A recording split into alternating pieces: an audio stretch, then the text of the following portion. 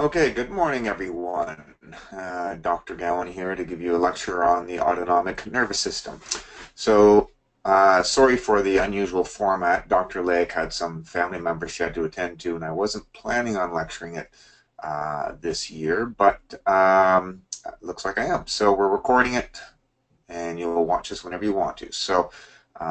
It's a first for us. So today what we're going to do is the autonomic nervous system.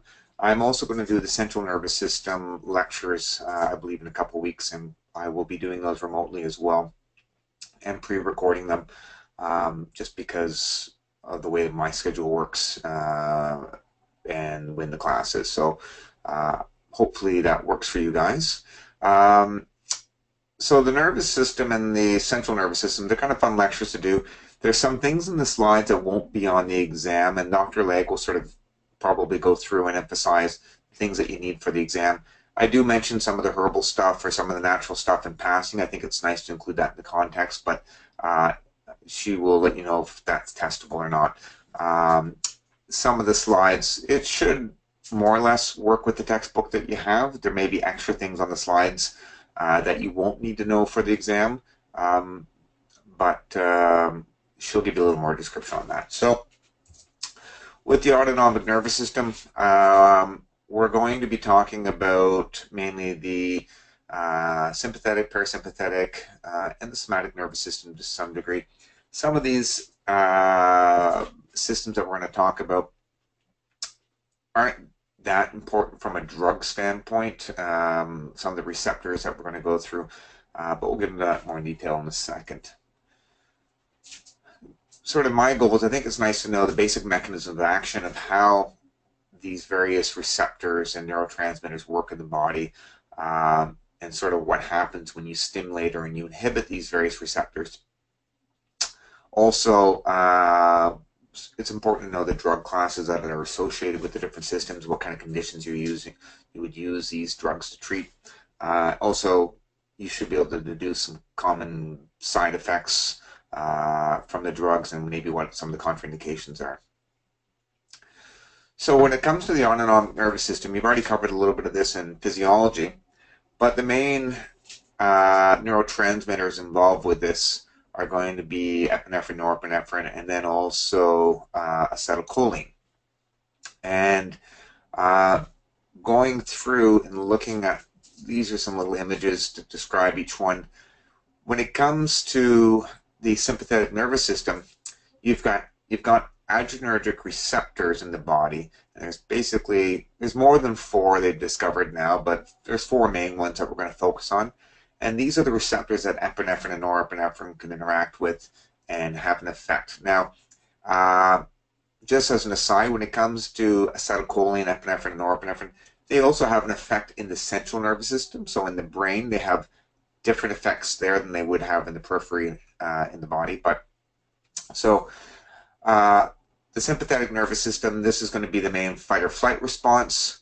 And it involves adrenergic receptors, and those receptors are on various target organs and glands in the body. You've got the parasympathetic nervous system, where they have muscarinic receptors, are the main types of receptors on the target organs and glands, and this is going to be mainly involved with digestive function, but also there's going to be an effect on the cardiovascular system, on lungs, and some other areas as well. And then finally, the somatic nervous system, which involves the muscles. There's nicotinic receptors right on the muscles that acetylcholine binds to and has an effect. Now, the interesting thing about nicotinic receptors is you also have them at the synaptic ganglion. So all wings of the nervous system, the sympathetic, parasympathetic, somatic nervous system, and even the central nervous system has nicotinic receptors in it. So by taking something like nicotine, it will have a stimulatory effect on all aspects of the nervous system. And we'll talk about that a little bit more later on. So to start off with the sympathetic nervous system, I think most of you know the main effects that occurs when you stimulate it. So the main goal of the sympathetic nervous system is to acutely make you better at fighting off a bear or running away from, some threat. And everyone here, I'm sure, has experienced the effects of this. Uh, the main effects it has would be, for example, in your eyes. It causes your pupils to dilate.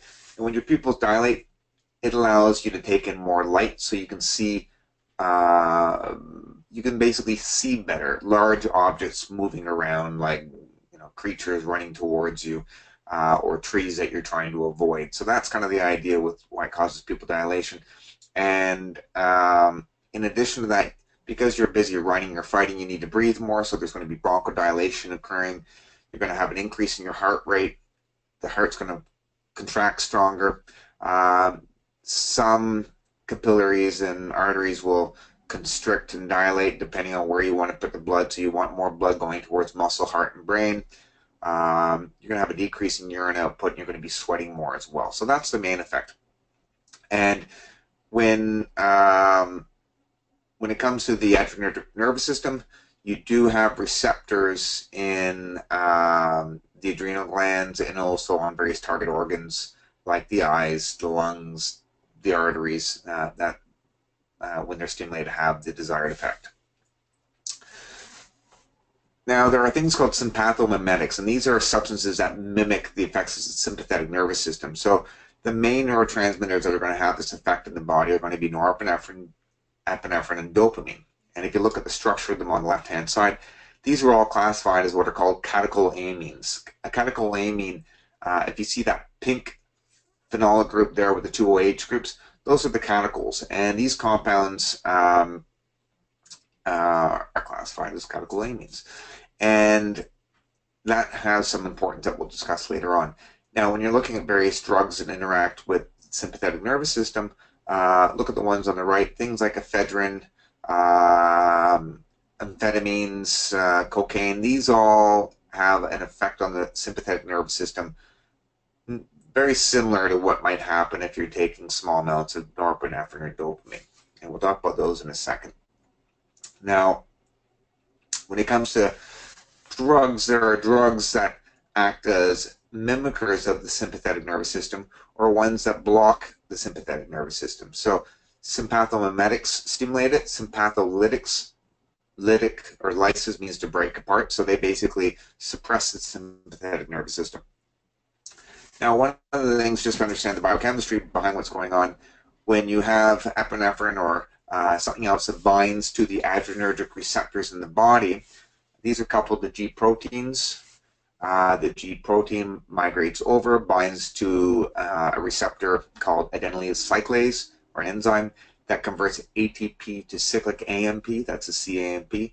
And this is an intracellular messenger that is responsible for communicating whatever those sympathetic effects are. Now, in the body, there's another enzyme called phosphodiesterase, and what it's responsible for is to inhibiting the sympathetic effects by breaking down the cyclic AMP. And this sort of inactivates the cyclic AMP so that you're not propagating the effects of the epinephrine. So when the cyclic AMP levels are elevated, it basically causes smooth muscles to relax, causes certain muscles to contract, increases the availability of sugar, helps to break down fat. So those are just a few things that occur with that. Now, with regards to those receptors, we have adrenergic receptors in different places in the body. Now, this is sort of a dumbed-down, simplified version of what's going on. Things are always more complicated, but it's nice for the sake of being able to memorize things to remember that there's 4 main receptors. And when it comes to the alpha receptors, these receptors are typically on, the way that I remember it, on the tubes of the body. And what I mean by that is they affect mainly blood and circulation by working on capillaries or arteries and things like that. And they also have an effect on urine output and the urinary system. And so when you stimulate these, you primarily get vasoconstriction going on and some smooth muscle constriction going on. And so drugs that act as agonists will stimulate these receptors, and generally speaking, decongestants that you might spray into your nostrils basically will target these. And hypertension, there's one hypertensive class of drugs that also targets these, and it's a bit of a contradictory reason, but we'll talk about that later on. Normally, when you cause vasoconstriction, where you stimulate the alpha receptors, you'll have an elevation of blood pressure, but there is one thing that through a feedback mechanism, it actually reduces blood pressure. Now, something that blocks the alpha receptors could be used to lower blood pressure by causing vasodilation, and also it could be used to increase urine output and to relax certain sphincters that are involved in urination around the prostate, and so it could also be used for BPH or enlarged prostates in men. Now, the beta receptors are typically found in the heart and the lungs, and the way that I remember this is beta 1 corresponds to the fact that you have one heart, and beta 2 corresponds to the fact that you have two lungs. So beta 1 receptors are primarily going to be targeted for things involving the cardiovascular system. And so when you stimulate a beta 1 receptor, you're going to increase cardiac output and also cause an elevation indirectly with blood pressure. And so if you block these, you're going to slow down the cardiac output and potentially lower blood pressure. And so they would be used primarily for conditions like cardiac arrhythmias, where you want to slow down the heart and get a more regular rhythm, or for people suffering from angina and hypertension. Now, the beta 2 receptors, basically when you stimulate beta 2 receptors, you're going to have things like bronchodilation occurring, and you're going to have a relaxation of the smooth muscles in the trachea and the bronchioles, and this will allow more oxygen to flow into the area. So an agonist of this would be used primarily for things like asthma, COPD, bronchitis, where there's impaired oxygen flow or reduced oxygen flow into the area. So this will help with that. And one of the, yes, that's enough for now. So moving on to the next slide. Sympathomimetics, as we mentioned, will bind to the adrenergic receptors to sort of have a mimicking effect on stimulation of the sympathetic nervous system. So these could be used both from a drug standpoint or from a herbal standpoint for things like asthma, seasonal allergies where you want to have a decongestant, for weight loss because they do stimulate weight loss, although that's a little bit controversial and maybe not necessarily safe. Also, you might use sympathomimetics for things like concentration, but that's more related to not so much the autonomic nervous system, but when we talk more about the central nervous system. And so examples of herbal and some drug examples would be things like ephedra, cocaine, types of amphetamines, which can be abused and used recreationally or for off-label indications like weight loss, or they could be used for other conditions involving the central nervous system for concentration and also for some respiratory issues. Now, drugs that inhibit the sympathetic nervous system are often referred to as sympatholytics, and these drugs, the lyse means to break apart, and so this is going to inhibit the sympathetic tone, and it's going to have more of a calming effect, lower blood pressure, and decrease cardiac output.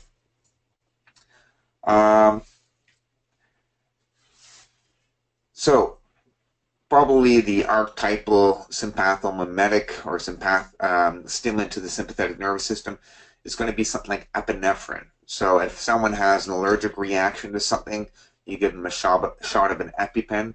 What it basically does is it stimulates all receptors, all the adrenergic receptors in the body, both the alpha ones and the beta, alpha receptors and the beta receptors, to cause basically wide acting effects on the sympathetic nervous system. So taking a shot of adrenaline, I'm sure everyone here has experienced some sort of adrenaline rush at some point in their life, and you'll notice that your heart starts pounding, your vision changes, you might develop a little bit of anxiety, you get a rush of strength.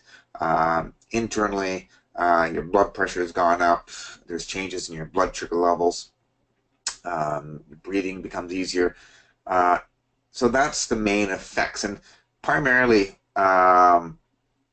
you don't want to use epinephrine for very many things because there's so many side effects associated with it. So epinephrine or EpiPens are primarily reserved for situations where it's a life-threatening thing, whether that be anaphylactic shock. That would be the main condition, but you might use it for cardiac arrest or sepsis, where there's a severe infection in the body and the patient's blood pressure drops dangerously low.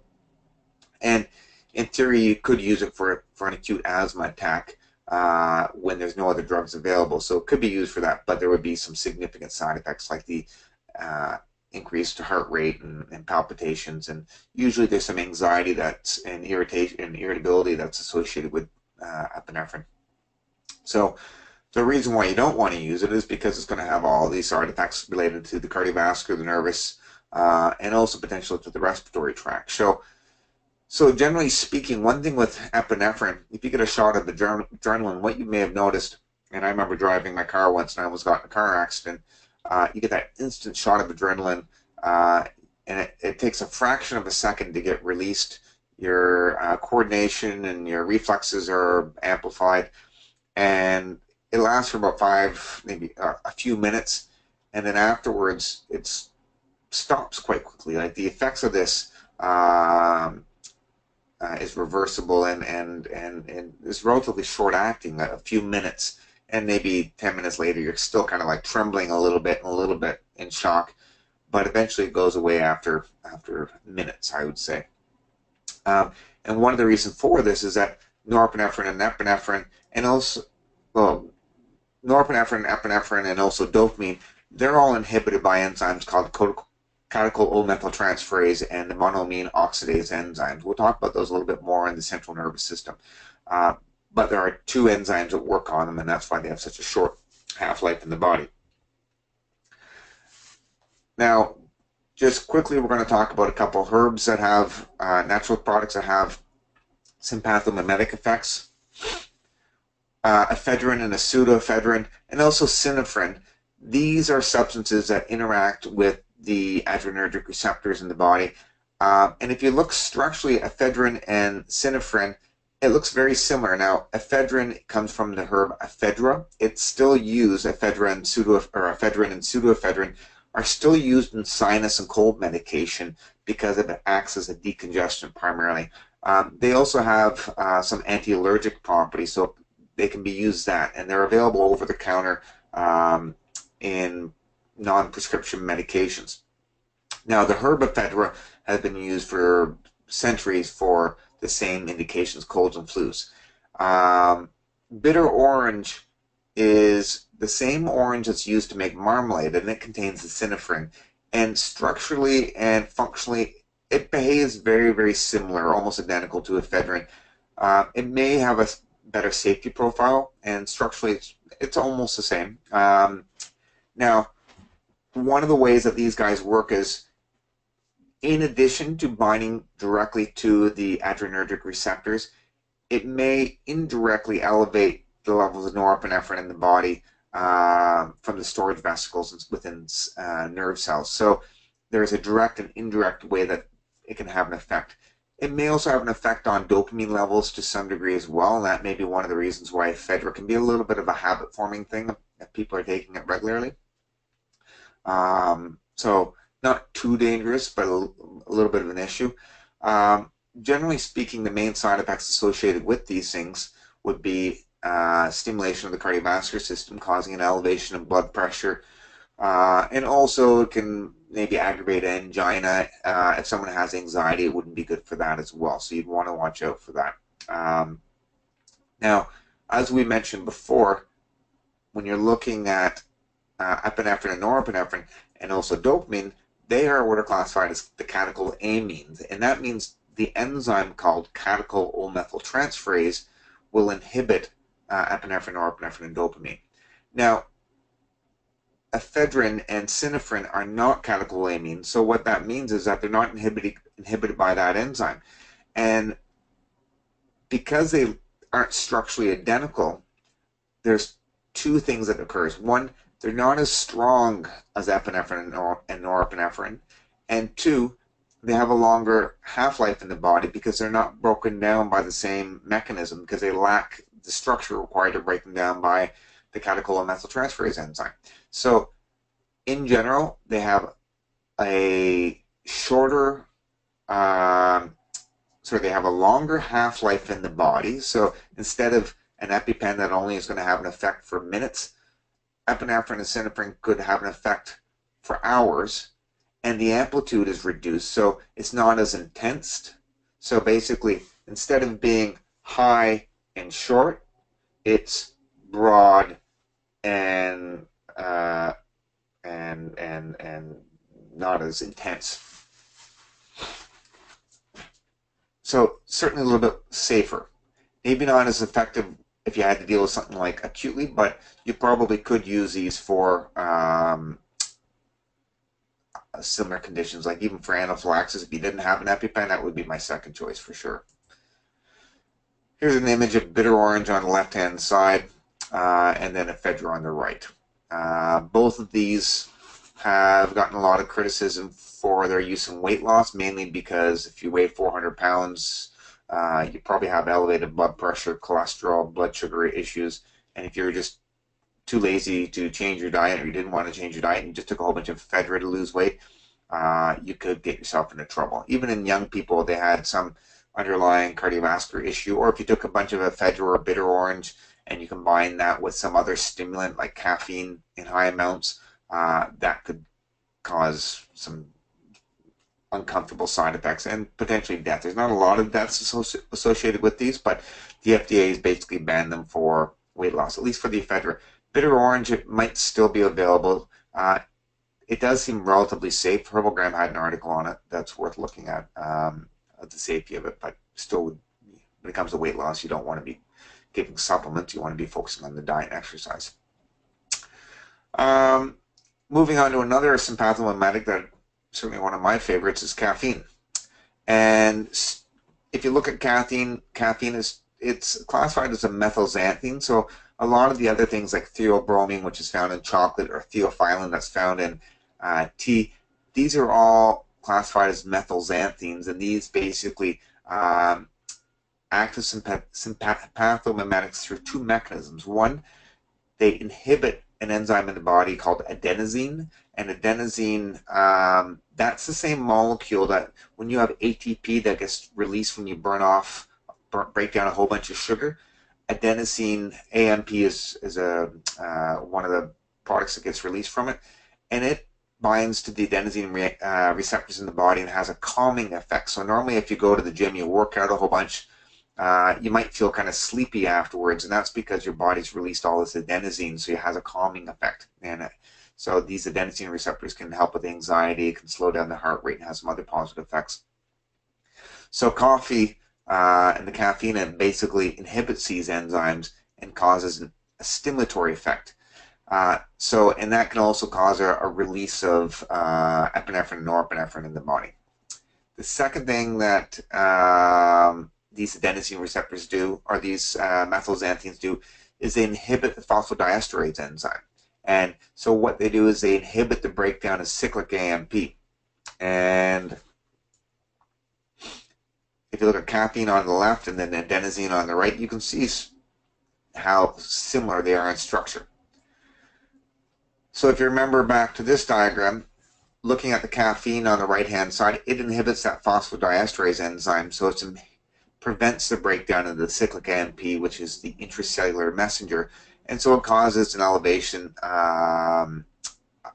and prolongation of the cyclic AMP and all the sympathetic effects that are associated with it. So if you've ever wondered how coffee works, there you go. I'm going to skip over that, but you have that in your slides, just another way of explaining how it works. Now, there are some other sympathomimetic drugs that are worth talking about, or herbs that are worth talking about. A lot of the pungent herbs like cayenne, ginger, eugenol, garlic, indirectly they can have a sympathetic effect in the body. I'm going to skip over this, but certainly if you take a lot of spicy food, you'll notice that you start sweating. It can act as a decongestion. Your airways open up. Your nose might start to run a little bit. Can have an effect on circulation. So these are kind of indirect pungent herbs that can have some stimulatory effects in the body. A few other thermogenic plants that are worth mentioning. So when it comes to weight loss and burning down, weight loss and burning fat, things that are thermogenic help to release energy and break down the fat and stimulate the oxidation of the fat. So some herbs that do this, ephedra and bitter orange, I've already mentioned.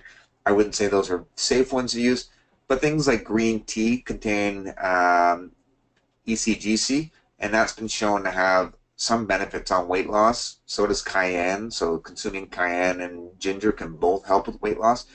Now, these are not magical cures for obesity. They might help someone lose a couple pounds, but again, when you see people marketing certain herbal products being amazing, miraculous drugs or herbs for weight loss, they do help a little bit. I would say probably ephedra is the most miraculous, but there's too many side effects associated with it. So I think telling someone to eat more ginger, cayenne, and green tea is not a bad thing to do if they're overweight, but you can't ignore limiting the carbs in their diet. Now, when it comes to pharmaceutical drugs, we're going to discuss the adrenergic receptors and the blockers for this, and the agonists and the blockers. So the first one we're going to talk about is an alpha-1 agonist. Now, probably I'm not supposed to show products on here. Oxymetazoline is a drug that basically acts as an agonist for the alpha-1 receptors in the body, and it also has an effect on the alpha-2 receptors in the body. It's primarily used as a nasal spray to help with seasonal allergies or sinusitis. So you spray it in the nose and it causes vasoconstriction. The way that it works is when you have nasal congestion, it's not necessarily phlegm that you have in your nose. It could just be a little bit of edema in the sinuses. And so what happens is if you have some kind of irritant in the nose, various things get released, including histamine, that causes the capillaries to become leakier, and then water flows into the interstitial space and kind of causes the area to become inflamed, causing edema. So kind of like if you have swelling of your ankles, where there's a lot of edema, the same thing can happen in your nose. Now, the way these drugs work is it causes vasoconstriction so that the capillaries constrict and become less leaky, and as a result, the area just sort of dries up, and so you don't have that bogginess. So if you have a nasal congestion, blowing your nose really hard doesn't always get rid of that puffiness, that swelling, that nasal congestion, because it's not because there's phlegm in there or some kind of bug in there. It can just be that it's water in between the cells. So the benefit of using these alpha-1 agonists is that they really do work and they act as a good decongestion. The disadvantage is that if you use it long term, you become dependent on it, so that if you try to discontinue it, you'll get a rebound congestion, nasal congestion. So it's kind of addictive in that way, where you want to end up taking it all the time. The other possible thing is that if you're applying it frequently all the time, it could cause severe vasoconstriction and decrease perfusion of the cells with nutrients and everything that they need, and it could cause death, ischemia to some of the cells. Just as an aside note, if you think about people who are doing a lot of cocaine, they experience a lot of the same sort of effects locally in the nose, because the cocaine also has a vasoconstricting effect like this, and sometimes people's the septum in the nose will rot because they've overused it. Well, I guess you should be using cocaine anyways, but they've used so much of it that the cells aren't getting the nutrients they need, and they just die off and cause bad things locally. So, although these are really effective, I generally don't recommend using these with people. Now, moving on, so that's the alpha-1 agonist. The alpha-2 agonist, normally when you stimulate an alpha agonist, normally when you stimulate an alpha receptor in the body, intuitively I would think it's going to cause constriction of the artery or whatever it may be and elevate blood pressure. But there is one drug called clonidine, which does the opposite of what you would expect. It actually causes a lowering of blood pressure. Now, this drug is an unusual drug. It's not used primarily for blood pressure because they're more effective drugs, but it's sometimes given to people with things like Tourette's syndrome, also with opiate withdrawal.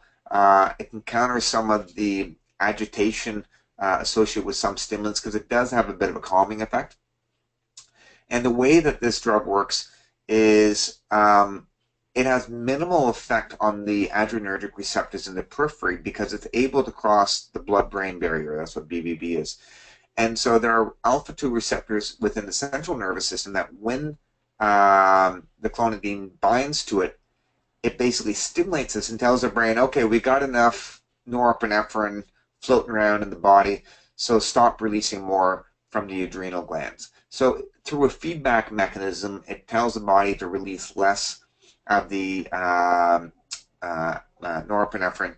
And as a result, because there's less norepinephrine floating around, the sympathetic tone decreases and blood pressure goes down. And it also has the effects, as we described, on mood as well. So the main benefits of this is lowers blood pressure, can decrease some of the anxiety associated with drug withdrawals. The side effects are going to be fatigue because you're decreasing sympathetic tone, dry mouth, and one of the cautions you have to have, if you were to discontinue this abruptly, you will see an elevation in like a rebound hypertension. So, so this is a weird kind of drug. It's not one of the most important drugs out there. You'll see it used for some unusual things, but it's worth knowing what it does. So that's an example of an alpha-2 agonist. Now the sympatholytics, so the alpha-1 antagonists, these drugs are usually referred to as alpha blockers. So if something's an alpha antagonist or an alpha blocker, it's the same thing. These are used primarily for blood pressure. These are used primarily for benign prostate hyperplasia, enlarged prostate, and it's maybe a second or third line drug used for high blood pressure. So if someone came in with an older man coming with a large prostate, and they have blood pressure issues, they may use it for both of those.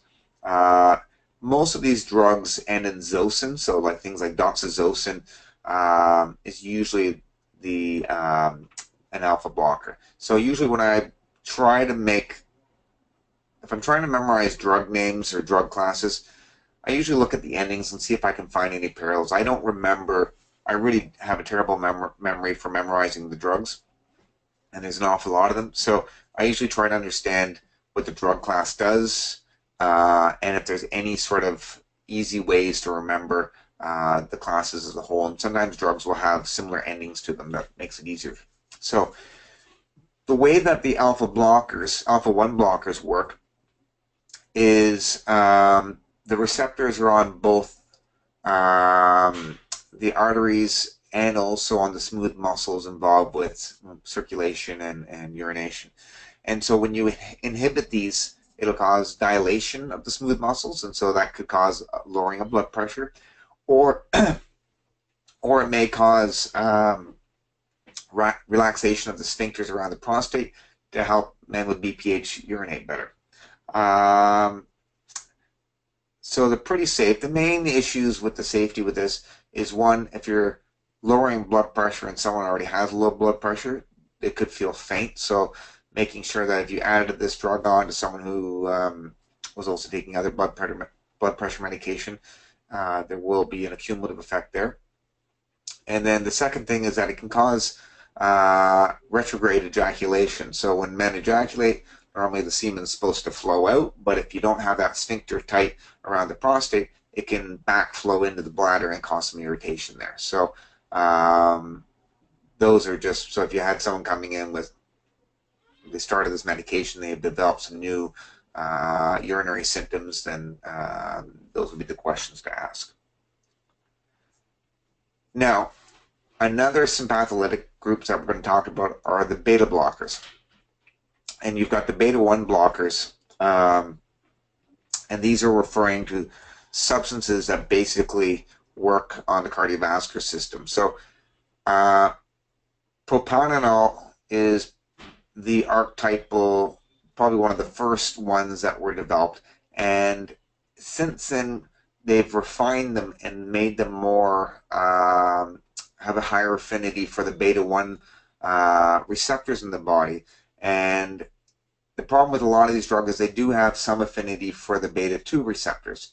So when you're creating a drug, you want it to target the heart but not have the negative effects on the respiratory system. So as an aside, if you think about what happens if you were to slow down the heart rate and inhibit all the beta blockers, what's going to happen there? If you look at the diagram on the right, cardiac output goes down, but also you have vasoconstriction occurring and difficulties with breathing. So giving someone a beta blocker who has asthma would be contraindicated with some of the first generation drugs. The second generations are more specific, so they seem to have less side effects associated with the respiratory system, but you still want to watch out for that.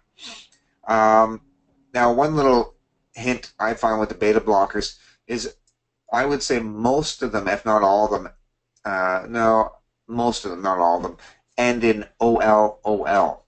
And so that's one way you can, if you see something that ends in that, just trigger it's a beta blocker. The primary indications for this is it's not used as a first-line therapy for lowering blood pressure, but it's there for sure. It's definitely maybe a second choice, but it's primarily used for things like arrhythmias, angina. It can be used topically for glaucoma to help decrease the pressure in the eye. And then hypertension is usually more as a secondary indication for it, or as a side benefit to it. So we described all the mechanism there. Side effects, as I mentioned, you can get bronchospasms or reduced air exchange, and this is more of an issue if they're not selective. Because of the effects on the cardiovascular system, it can decrease circulation, lower blood pressure, decrease cardiac output. So if someone had something like congestive heart failure and they're taking this drug, it's going to make the heart work less effectively, and that's going to be an issue. Fatigue, dizziness because of the less blood floating around in the system. There are some other unusual symptoms that are not related to the cardiovascular or the respiratory system, including most drugs will cause some nausea and diarrhea as a potential side effect. They can also cause erectile dysfunction, which is something that's important. So if you have a man coming in with erectile dysfunction and difficulties maintaining an erection, and he's taking a whole slew of drugs, it's worth looking at the drugs to see if any of them are the cause of that. Finally, another thing that's interesting is that for some reason, some of these drugs will affect melatonin levels. And so a side effect could be sleep disturbances. So that's worth ruling out. If someone comes in, they're taking medications and they have some complaints, make sure you look at the timing of when they started the drugs and then quickly glance at the side effects to see if there's any possibility the drugs could be causing that effect. Because it makes it very difficult to treat if you don't know what the cause is. Now, beta-2 agonists, these are going to be some pathomimetics that stimulate the beta-2 receptors in the respiratory tract. And so these drugs are used primarily for asthma, COPD, emphysema, things like that where you have reduced breathing and air exchange. And so salbutamol is one of the main drugs. Often they're given as a puffer. And the benefits of taking it as a puffer is that you have a more specific effect on the respiratory tract and you get less of an effect on the cardiovascular system because these aren't entirely selective just for the beta-2 receptors. There will be some effects on the beta-1 receptors. So when you take a puffer like that, typically it kicks in almost immediately and then lasts for several hours, and so that's positive. And because you're doing it locally and you're inhaling it, you tend to get less side effects in general. There is a potential, because they act as sympathomimetics, there is a potential to have some effects on other parts of the body, including things like insomnia or anxiety, because it has a bit of a stimulant effect. It could cause some tremors, just like if you take too much adrenaline, you'll get a bit of your hands will tremor and shake a bit. And then some of the issues related to the cardiovascular system. And you could deduce most of those symptoms. You think of what happens if you stimulate the sympathetic nervous system, and if someone takes too much of a substance, even if it's taken topically or has a local effect, if they take enough of it, it will kind of get into the system and have some effects in other areas as well.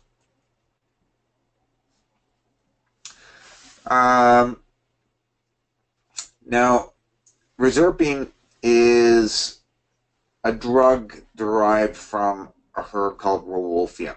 And it's worth mentioning a little bit. This is not a drug or a herb that gets used very often. I've used it only once or twice in my career, back when I think I was a student in 4th year. And then we weren't allowed to use it for a while. I think we are now. I don't really know what's going on with the board. This is a really, really effective drug for lowering blood pressure. But there's a lot of side effects, so it's not something that we use very often. The herb itself has less side effects, but it's hard to get. It's hard to know what we're allowed to do right now with the board. I haven't actually checked, but I think we're allowed to, but you have to be careful with it. Generally speaking, when it comes to lowering blood pressure, though, you always want to start with diet and lifestyle first. I wouldn't jump to this right away. Now, reserpine, the substance, the herb was used historically for high blood pressure, a type of movement disorder called Huntington's chorea, and schizophrenia. And the reason why it's used for all those different things is that it inhibits sympathetic tone.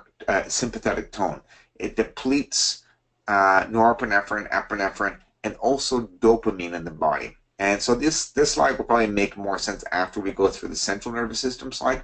So rather than blocking receptors in the body, it basically blocks the storage of epinephrine, norepinephrine, and dopamine, and as a result, these neurotransmitters are then able to get broken down, and so you decrease the relative amounts of these in the system. So it's quite potent. One of the problems by depleting dopamine can have a hallucinogenic effect in the body in high amounts. So that's one of the reasons why it's been used for psychosis, psychotic episodes, and schizophrenia in the past. The main side effects of taking this is because you're depleting norepinephrine and epinephrine and dopamine, there are going to be some serious side effects associated with it. Now, dopamine itself, we'll talk about later on, is involved with depleting dopamine will cause Parkinson-like symptoms, cause some depression, decreased libido, some sexual dysfunction, can also affect cardiovascular effects. So that's not good. So reserpine in general, it lowers blood pressure indirectly by depleting the body of the neurotransmitters, and a lot of side effects, so it's not really used very often as a drug. Just as an aside, what's kind of neat about the herb is that Rowolfia, the herb, in addition to containing reserpine, which can have all these nasty side effects, it also contains another substance called yohimbine, which has been shown to help with erectile dysfunction and has a number of benefits to it. So it's kind of neat that the whole herb has less side effects than taking the active reserpine and isolating and taking it alone. So here's a diagram. This is going to make more sense after we do the CNS lecture. But the idea is this is a nerve that takes up the epinephrine or dopamine and various neurotransmitters using the transporter there and the pink on the right. A little Pac-Man is the monoamine oxidase enzyme that inhibits these neurotransmitters. Up at the top there, the vesicular monoamine transporter stores the dopamine and epinephrine in the storage vesicles so that it's not able to get broken down. It's kind of like puts a little fence around it. And when you take something like reserpine, what it does is it blocks that transporter, the vesicular monoamine transporter. So as a result, you can't store as much epinephrine and dopamine, and that means it gets broken down and decreases sympathetic tone. So that's how that works. Now, I'm just going to check the clock to make sure that we're not, I want to take a break at half past or so. So the parasympathetic nervous system,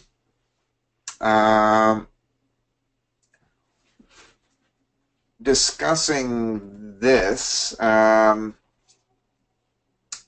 this is the main, this is sort of the opposite of the sympathetic nervous system. So this is the main part of the nervous system responsible for various things like digestion. There's some effects on reproduction. What I imagine it with this parasympathetic nervous system is it sort of represents what you require when you're sitting on the couch eating like food and watching TV or reading a book. And so the main effects that it causes is, for the most part, opposite of what the sympathetic nervous system does. So it causes pupil constriction, and the benefit of constricting the pupils allows you to focus, watch TV, or read, because you're not running away from things or fighting things. You don't need as much air exchange going on, so there's basically bronchoconstriction that takes place. You're trying to conserve energy, so you decrease your heart rate and the force of the contractions. You increase digestive juices, so you're going to see an increase in saliva, release of stomach acid, bile, pancreatic enzymes. It's going to stimulate the movement of the bowels, so it stimulates smooth muscle contractions and peristalsis. And it also helps promote urination. So those are the main things that happen. And what's interesting is acetylcholine, in this case, binds to the nicotinic receptors and also to the muscarinic receptors on the target organs. Just really quickly for the biochemistry of this, phosphatidylcholine uses an enzyme called phospholipase D that releases the choline from the cell membranes, and there's another enzyme that called choline acetyltransferase that uses vitamin B5 as a cofactor to convert choline into acetylcholine, and that's how you get your neurotransmitters. So you may have heard of phosphatidylcholine. It's rich in things like soy lecithin, and it's used as a precursor to make your acetylcholine, which is a neurotransmitter. Now, acetylcholine is a neurotransmitter in the body, and so like all other neurotransmitters, we have to be able to break it down. So enzymes called cholinesterase enzymes or acetylcholinesterase enzymes are responsible for basically cleaving the acetyl group off of the choline molecule and thereby making it inactive. And this is a way that we're able to control the effects of acetylcholine by you're able to increase the production and also to break it down if you need to. If you didn't do that, then you could get a lot of the negative side effects and could become dangerous. So what we'll do is we'll go through and look at both the agonists and the antagonists for the parasympathetic nervous system. What I'm going to do is I'm going to take a quick little break here just to stop the recording, and then I'll be back in 2 seconds. It won't affect you guys. You'll just see me back in half a second. So I'm just going to, if I can figure out how to stop this. I don't know how to stop this. I'm going to just stop it right here. I'll be back in a second.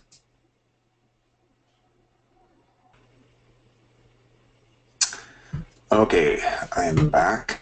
So, what we're going to do now is discuss some of the agonists and antagonists for the sympathetic nervous system. Here's a quick little summary chart. It'll make more sense to you in a second, but these are basically substances or drugs that directly or indirectly target the various receptors in the parasympathetic nervous system.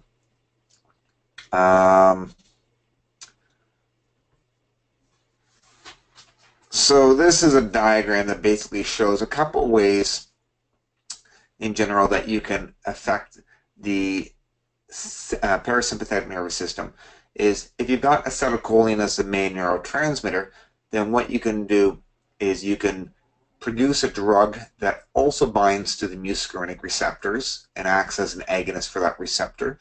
And so these are drugs like or substances like muscarine or pilocarpine that can do that. You can also inhibit the breakdown of acetylcholine, therefore making more of it available, and that'll stimulate the parasympathetic nervous system. And if you want to inhibit the parasympathetic nervous system, then you could take a substance like atropine, which is an anticholinergic, block those receptors, and that'll prevent the acetylcholine from binding to it. So the ways that you stimulate it is either you bind directly to the muscarinic receptors, or you inhibit the breakdown of acetylcholine. And if you want to inhibit it, then you block those receptors. So the first thing we'll talk about is a muscarinic receptor agonist. Now, you may have heard of the fly agaric mushroom. So if you look at Alice in Wonderland, where you have the caterpillar smoking the hookah on top of a big mushroom that's got that's red with white spots on it. That classic fairy tale mushroom is called the fly agaric mushroom. It's an image of it is on the right-hand side there. Now, the mushroom showing on the right has a yellow cap with white spots on it. Hasn't quite opened yet. It's a little immature one. That's the variety that grows around here in Algonquin Park. If you were in the West Coast or if you're in Siberia and Asia, it gets the red, classic red and white caps on it. Now, this mushroom is interesting. It's contains a substance called muscarine. And muscarine was, I guess when they were doing the research, was the first substance that they isolated that bound to the muscarinic receptors, and it came from the fly agaric mushroom. And so if you were to eat the fly agaric mushroom, it would stimulate your muscarinic receptors, and the main effects that you're going to experience is going to be increase in digestive function, which is going to cause nausea, vomiting, diarrhea. It's also going to increase salivation, tearing as well. And so that's sort of what basically ends up happening. Also causes constriction of the pupils. And so on the left-hand side, there's a little mnemonic picture. So this is what, I don't write out my notes a lot when I'm playing and or listening to lectures. I usually end up just drawing little pictures. I'm not a very good artist, but I draw little pictures like that. And it's just a way for me to remember, oh yeah, muscarinic receptors, fly agaric mushroom, muscarine, what are the main effects? And there we've got nausea, vomiting going on there. We've got, he's crying, he's salivating, there's feces and there's urine on the ground. So that's the effect of stimulating those receptors. So basically when you stimulate the muscarinic receptors, pretty much any gland or organ that can produce or secrete something gets stimulated to make more of it, like your digestive juices, tears, things like that. And because it stimulates your smooth muscles in your GI tract, it tends to increase peristalsis, leading to potentially projectile vomiting and diarrhea in extreme cases. And also a lot of pain, a lot of colicky pain, because when you get an increase in smooth muscles, it can cause discomfort. Now, just for fun and for interest's sake, the reason why the fly agaric mushroom is associated with sort of fairy tales and stuff is because it does also contain a hallucinogenic compound which has an effect on GABA receptors in the body. So those same receptors that are involved with drugs like Valium and some of these other sedatives, the fly agaric mushroom has a compound that's different than muscarine that interacts with those receptors. And as a result, it has a calming effect, and it can cause lucid dreaming, apparently. So it has originally been used by shamans in Siberia. This is not a magic mushroom per se, like it's not the same class. Magic mushrooms interact with serotonin receptors. This is working on GABA system and benzodiazepine receptors. Probably not a safe thing to do. I think the problem with it is that you might get a little bit of a mind psychotropic effect, but you're going to end up getting a lot of vomiting and diarrhea, and that would be very unpleasant. So I wouldn't really recommend experimenting with these, but they have been used in the past. Now, just as another little funny little thing is that when you consume this mushroom, your liver breaks down the muscarine quite effectively, and the psychotropic effects, the hallucinogenic properties, are excreted in the urine unaffected. So if you don't want to get the nausea and vomiting, you can always just drink the urine of someone who's already taken the mushrooms and get the psychotropic effects without getting all the negative effects on the digestive system, providing you can stomach the urine. So that's just a fun little tidbit for you. So we know that muscarine binds to the muscarinic receptors, but there are also some drugs that bind to the muscarinic receptors as well. Pilocarpine, which is called jaborandi, is a herb that grows in Central and South America. There's different species of this. That's why I said Pilocarpus species. And these aren't used a lot in medicine, except for when you're trying to cause constriction of the pupil. So it'd be used more by an ophthalmologist. It could be used for things like glaucoma, where you want to decrease the pressure in the eye by reducing the amount of flow of liquid in the eye. And so as a topical eye drop, it might be used for those types of conditions. The problem if you were to take it orally is you're going to get a major side effect associated with it. Now, the main symptoms of a parasympathomimetic agonist or stimulator is, the mnemonic for it is called sludge. And so this is going to be the salivation, the lacrimation, which is the tearing, increased urination, defecation, gastrointestinal upset, and emesis. So you can either do the written mnemonic, or you can just remember the little pictures. So on the right-hand side there, you've got a little pilocarpine. So in my mind, I'm like, there's a little carp swimming around in its fish bowl there, and it's full of urine and feces and tears and vomit, and there you go. So that's one way to remember it, okay?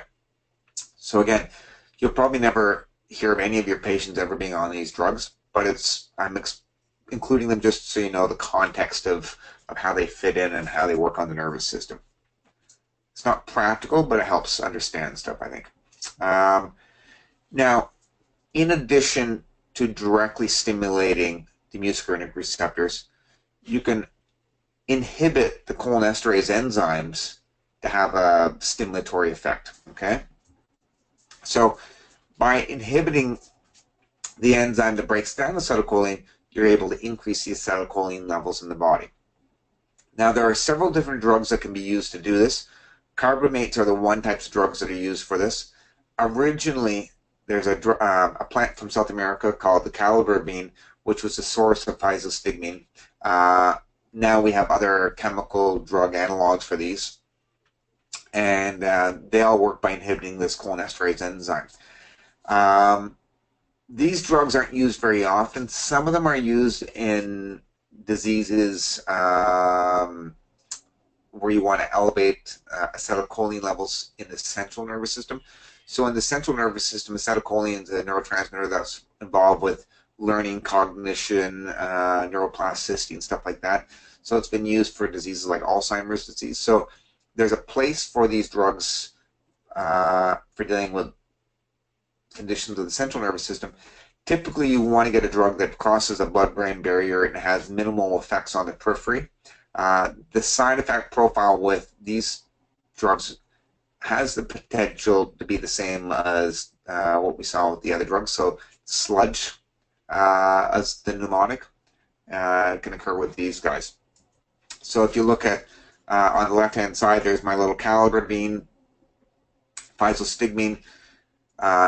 They inhibit the breakdown of acetylcholine and produce the same sort of side effect profile as we saw before with the sludge.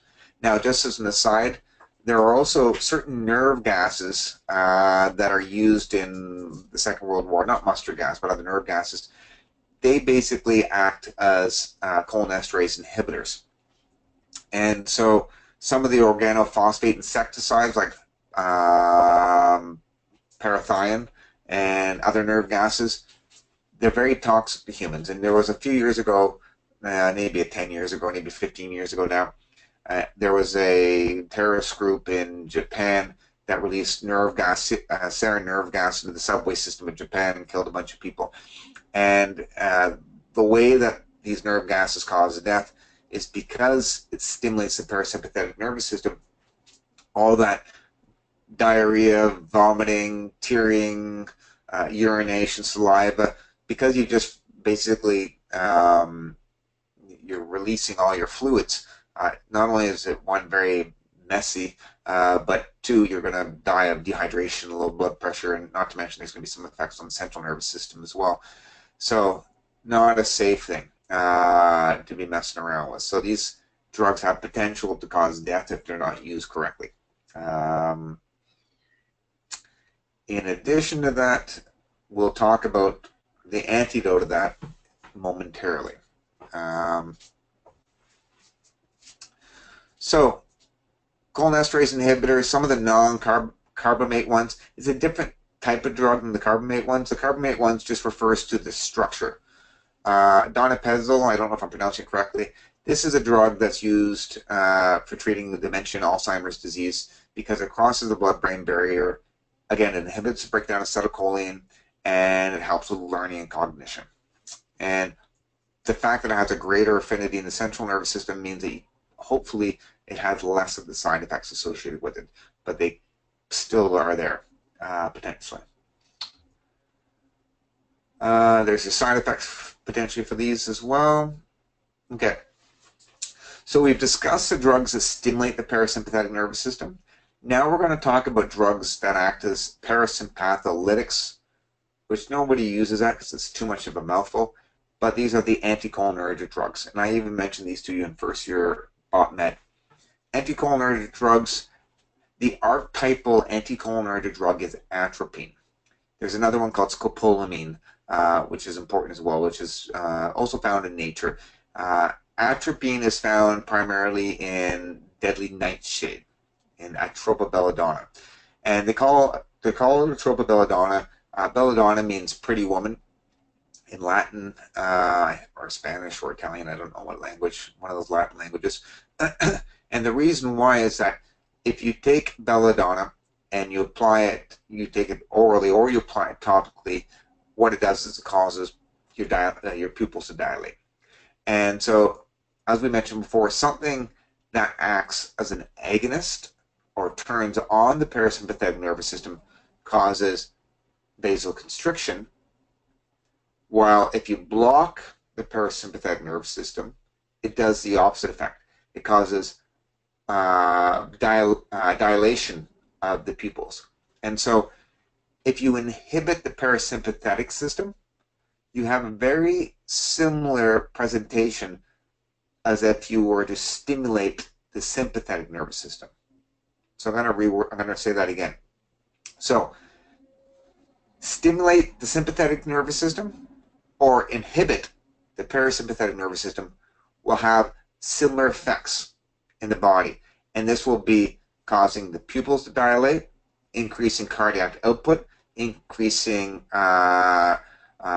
respiratory function, shutting down digestive function. So those are the main effects that you have with an anticholinergic, and it's almost identical as you'll see with the sympathomimetics. So some of the plant-derived sources are going to be the atropine, scopolamine are the two classic ones, and they come from belladonna, devil's trumpet, or datura, and then a few other things as well. Now there's one particular drug, oxybutynin, we'll talk about momentarily, and it's an anticholinergic used primarily for urinary incontinence would be the main indication for that. And the way that it works is because if you stimulate the parasympathetic nervous system, you increase urine output because you're increasing the output of almost most of the bodily fluids, and by suppressing it, you're going to cause urinary retention. So that's one example. Some other examples, if someone had severe colic, so really severe cramping pains, you could use it in theory for biliary colic or kidney stones. if you needed to dilate the pupil, so if you go to see your ophthalmologist to get your eyes tested and they put drops in your eye, it's going to be some type of anticholinergic, could be atropine. Um, Also, you could use it if for some reason the cardiac function was too slow, so you had slow heart rate, bradycardia, or if someone's was into like an acute some kind of heart block state, you might give it. Uh, they're also used for puffers with people with asthma, COPD, and they may be even safer than the ones that act as the adrenergic and the beta blockers. Sort of the beta agonists used it for puffers as well. Also, finally, atropine injections are carried by most military personnel because it's the antidote for nerve gas poisoning. So people who are fighting in various wars will have little needles on them that they can inject if they get exposed to nerve gas. And so belladonna, the plant, you could also eat that if you had nerve gas poisoning. Uh, so if you, where am I at here? Here's a bunch of herbs that are used. You don't need to know that, I don't think, but it's, well, yeah, I think it's good to know that, but you don't need to know that for the exam. Now, the main side effects associated with the anticholinergics is what I've displayed here. So this little picture here, you've got a little belladonna berry that's bright red. He's wearing sunglasses because it's really bright, his pupils are dilated, and he's in the middle of the desert, and that symbolizes how dry everything is. And so when you contrast that to what happens when you stimulate the parasympathetic nervous system, when you inhibit it, it does the opposite. So when you look at the pilocarpine, for example, there's all this fluid, nausea, vomiting, diarrhea, urination, crying, salivation, everything else. In this situation, there's no bodily fluids. So what happens is with your gastrointestinal tract is you get the first symptoms. Like I've eaten belladonna berries. If you have about 10 or more, it's toxic and cause death. If you have one or two, first things that happens, your mouth becomes a little bit dry. Your pupils will dilate a little bit. That's the main thing. You also become constipated for a couple of days. That was the side effect I discovered accidentally. It causes a bit of a sore throat because it's dry. Because the effects on the eyes, it causes your pupils to dilate, and as a result, you may find things are too bright. You may have difficulties focusing, so you get double vision. It'll cause urinary retention, which isn't a desirable side effect.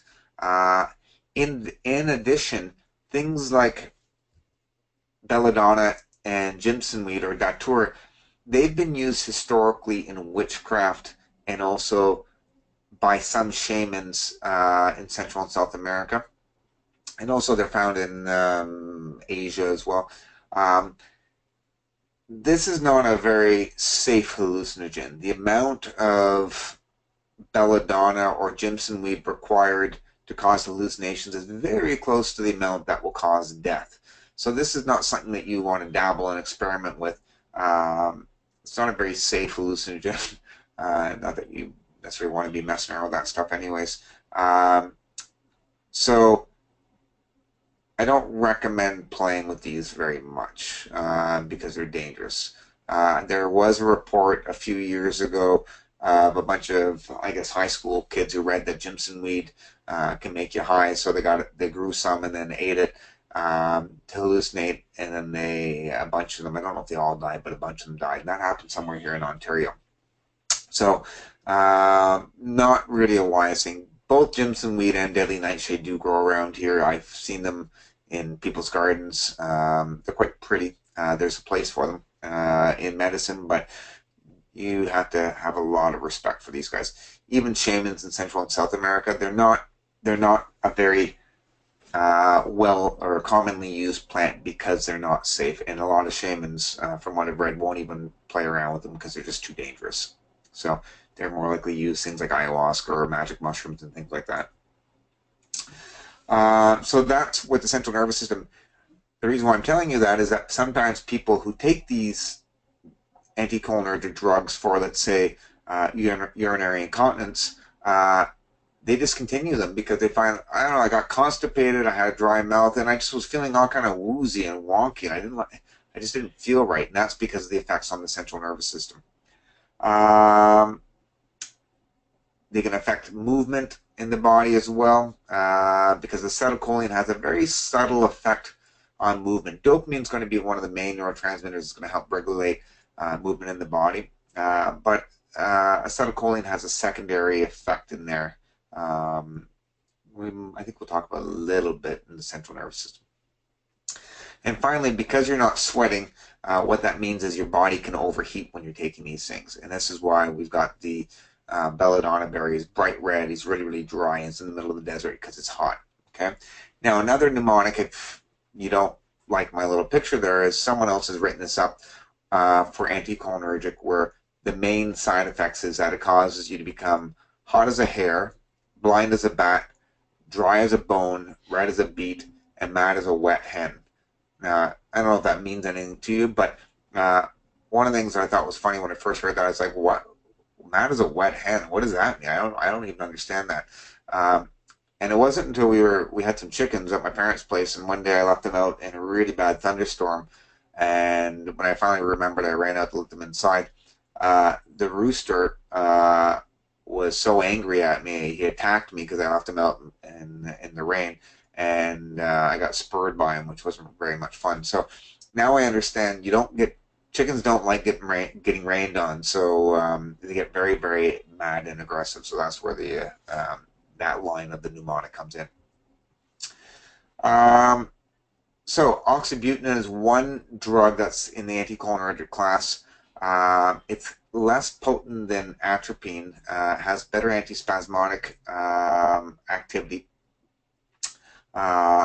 It's used primarily for urinary incontinence, bedwetting, and also hyperhidrosis, which means like people who just have problems with sweating and they just can't control their sweating.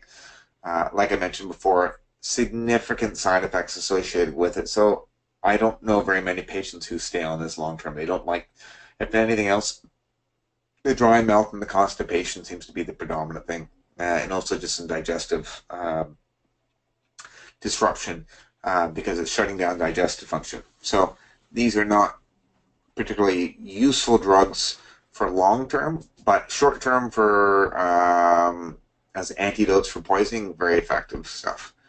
Detrol is another drug that's anticholinergic, used for the same sorts of things, just same drug class, slightly different structure there. Not something I'll discuss anymore. The only other thing I can think of is that there are some drugs that are, in addition to being used for urinary incontinence and enuresis, there are some anticholinergics that are used for Parkinson's and some other conditions in the central nervous system we'll talk about later. So there's a bunch of drugs that are anticholinergics. You don't need to know any of that.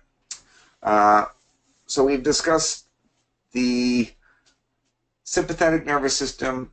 We talked about the parasympathetic nervous system. I want you guys to know the agonists and the antagonists for both of those systems. And then finally, we'll talk about the somatic nervous system. As we mentioned before, nicotinic receptors are in somatic, parasympathetic, and the sympathetic nervous system. And so nicotinic receptors have a profound effect on all areas of the nervous system. Basically, acetylcholine is the main neurotransmitter that binds to these, and nicotine, so people who smoke, can also stimulate these receptors. Basically, when you take in nicotine into the body or acetylcholine, it causes ligand-gated ion channels to open, causing depolarization of the cells, and at the postganglionic nerves, it basically helps potentiate or transmit the nerve signal. And when it comes to the skeletal muscles, which is the somatic nervous system, it causes contraction of those. So you can look at that. Basically, acetylcholine or nicotine binds to these nicotinic receptors, and then it causes an influx of sodium. We'll go through that, review that a little bit more when we discuss the central nervous system.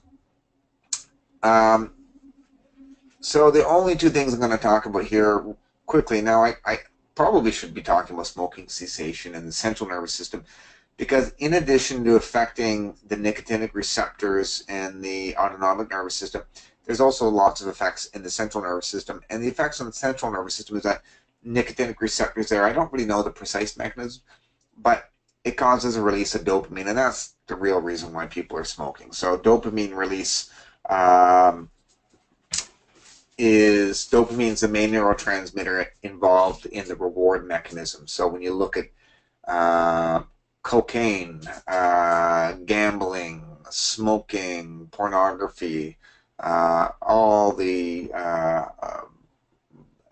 was going to say fun things, but maybe not fun, but all the things that people become addicted to that get people into trouble usually involve dopamine. Also sugar, eating a lot of sugar. So all the things that people love to do but they shouldn't be doing, that are like the guilty pleasures, there's even coffee for that matter, that dopamine release is what's sort of getting the people hooked on it. And so when it comes to smoking cessation, there's a few different ways that you can that people can be helped. One way is, your first choice in therapies here is, and this is, I just modified this a little bit, is by taking some kind of nicotine replacement therapy. And this would be either taking Nicorettes, the gum, actually I probably shouldn't mention brand names. It would be taking some kind of nicotine-based gum, or an inhaler would be one way, or a nicotine patch. That would be the main first choice to take. Some of the other first choice therapies would be taking a drug. You may have heard of Champix or varinicycline or Nicline. I've never actually said that word until just right now. I'm obviously not very good at pronouncing things. The way it works is it's a nicotinic receptor partial agonist. So what that means is it binds to nicotine receptors and sort of modulates it and has an effect that way. The other drugs involved would be things that inhibit the reuptake of norepinephrine and dopamine, so it elevates that. So bupropion, which is used as an antidepressant, can also be used for smoking cessation, because it doesn't target serotonin, but rather it targets the dopamine and norepinephrine to have its effect. And so those are the first line drugs. The second choice of therapies are related to clonidine. It kind of helps some of the irritability and the anxiety associated with the withdrawal symptoms. Also tricyclic antidepressants. Most of the stuff we're going to talk about later on, the tricyclic antidepressants, the NDRIs, they're going to come up more in the central nervous system. Probably might even make sense to change the order of the lecture, but that's okay. Now, when it comes to nicotinic agonists, so drugs that target the nicotine receptors in the body are going to be used primarily for smoking cessation, but you also may use them for things like Alzheimer's disease, Tourette's, Parkinson's, schizophrenia, perhaps ADHD, maybe ulcerative colitis. Now, the problem with nicotine is that when you're taking it, it might make you feel good short term, but when you discontinue it, you start getting withdrawal symptoms that are related to that depletion in the dopamine. So you start feeling sort of irritable, you're just unhappy because of the decreased amounts of dopamine. Dopamine's involved with concentration, so you may have poor focus. Because of the decrease on the sympathetic tone, you're going to have general fatigue. So basically trying to go through drug withdrawal, whether it's cocaine, smoking, or even with sugar. It's funny, when I have patients we're doing weight loss with, when they try to stop eating sugar, they have a lot of the same symptom pictures that you'll see with people who are trying to quit smoking. So if you take too much nicotine, so if someone's smoking a lot, or if someone's doing a lot of chewing, a lot of some kind of nicotine replacement therapy, you have the potential to get a lot of these side effects. And if you think about it, Hopefully none of you have ever smoked before because it's just so bad for you. Uh, but when you look at people when they're smoking for the first time, or if they smoke a lot, a lot of things they describe is that they're out there smoking and they're doing a lot of spitting. So if you chew tobacco or you smoke and you spit, and people are spitting a lot, and that's because the nicotine is stimulating the muscarinic receptors and increasing salivation. The other thing with smoking, though, is under some dosages, if you smoke, you'll spit more. If you smoke different amounts, like in excess, it could actually cause the opposite effect. It actually may cause dry mouth because now it starts working on the sympathetic nervous system as well, because nicotine does target the parasympathetic and the sympathetic nervous system. Also, smoking a little bit might make you feel more relaxed, but it can also cause agitation, headaches, dizziness if you smoke too much, because you're going from effects on maybe a calming effect to overstimulating certain parts of the nervous system. It can also cause sweating, can cause difficulties breathing, not just from the smoke, but from the effects on the various receptors in the body, can increase heart rate, can cause arrhythmias, chest pains, and then also, as we mentioned, the addiction. So nicotine replacement here, this isn't a lot of detail here. It does definitely help people stop quitting. The odds ratio is about 1.66. I won't go into that, but it definitely does help. I think any kind of therapy that can help someone quit smoking is good, whether it's natural or a drug. This is probably one of the easiest things for people to get access to because it doesn't require a prescription and it does work pretty good. Not everybody likes it. Although it does get rid of the craving, you don't get the same rush of nicotine and release of dopamine that you get from smoking. So it's not really as much fun as smoking, but it does help get rid of the cravings acutely. Often people complain that they can get hiccups or some kind of stomach ache or a sore throat from it. Makes them maybe a bit nauseous. They get a little bit of canker sores in the mouth. It might cause a cough. So it also can affect dreams and sleep as well. Take too much of it. Applying it topically as a patch can cause irritation to the skin, which isn't good.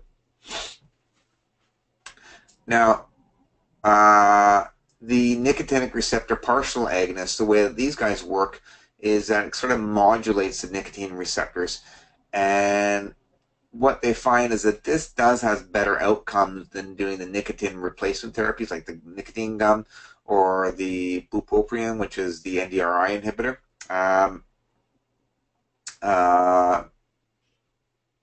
But there are some side effects there with nausea as well. Can cause some insomnia. Now there are some more serious effects with possible suicidal or homicidal ideations have been reported. There's some mood and behavioral changes.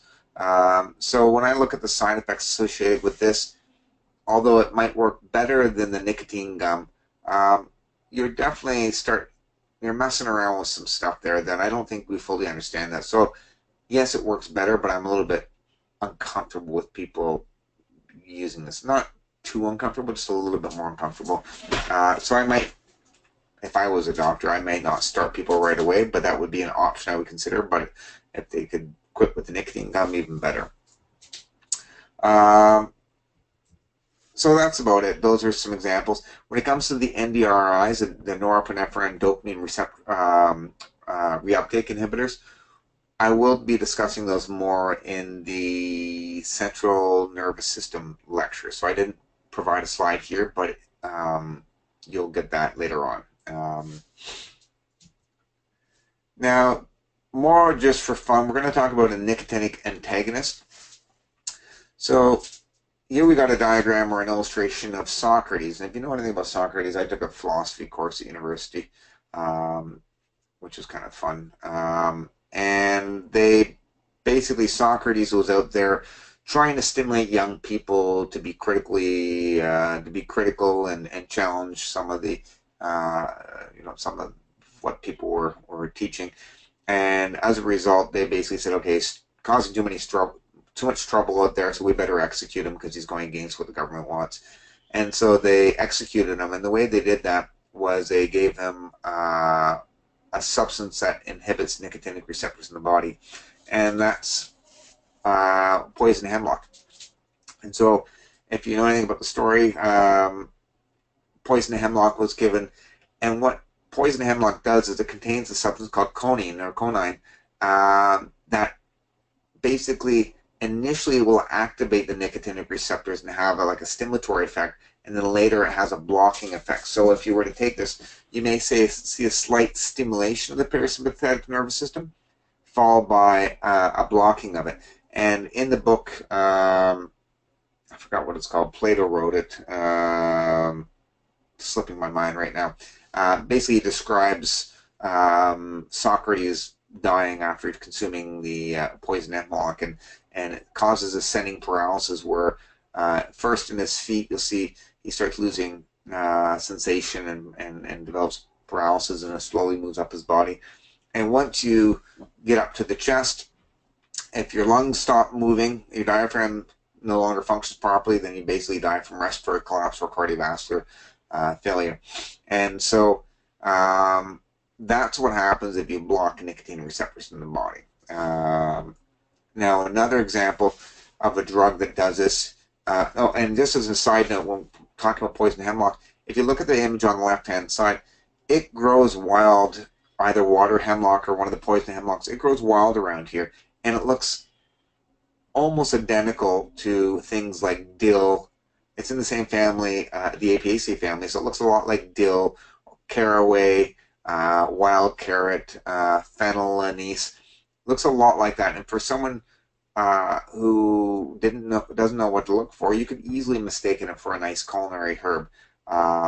And doesn't, I mean, it takes some amount to kill you, but you got to be careful with it. So if you're out there picking your own herbs, learn what it looks like, because it's out there.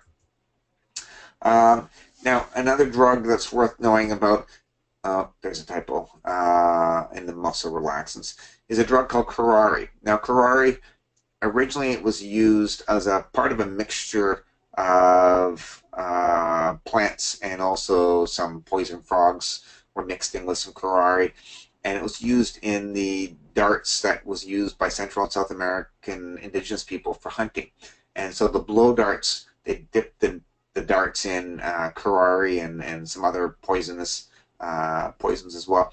And what happens is when they hit an animal like a monkey or a bird, it doesn't kill them, it just causes paralysis. So the muscles become weak, and the animal basically falls out of the tree, and they're able to pick them up. And so with curare, the interesting thing is it causes paralysis, but it doesn't make you unconscious. So the creepy thing is that if you were struck by the poison dart, you wouldn't necessarily die. You'd be aware, conscious, and you can feel everything. You just can't do anything about it, which is a bit creepy. So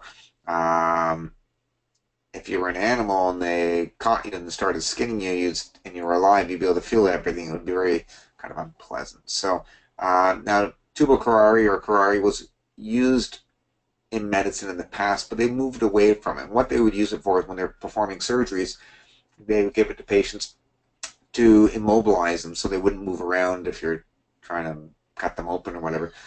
So they usually combine it with some other kind of drugs, so analgesic drugs, so they couldn't feel the pain. But I guess the sad thing is that if they could feel the pain, they wouldn't be able to communicate it to the surgeon, which is scary. Now, if you take too much curare, it can also cause respiratory collapse, and so you probably would have to hook someone up to an artificial ventilator to keep them alive. So I don't think anyone still uses curare in medicine. It was used for a period of time, but I don't think it is any longer. But it's nice just to know sort of the context of it. And it's now been replaced with drugs that tend to be safer and cause less death, which is always a good thing. So the way it works is it basically blocks the acetylcholine receptors at the on the skeletal muscles of the nicotinic receptors, and by blocking it, you no longer allow the sodium to go in to cause the muscle cells to depolarize, and therefore it just doesn't contract. So that's the nervous system, autonomic nervous system lecture complete. You don't really have to know, I don't think, you can ask Dr. Lake, I don't think you need to know a lot about the herbs. It's primarily going to be on the drugs and just a few basic questions on it. So I hope that helps you guys out, and I will record the lectures for the central nervous system in a few weeks' time, and the same idea, you'll be able to watch them whenever you want to. So we'll get those posted for you. So anyways, you guys have a great weekend, and we'll see you soon. Thanks.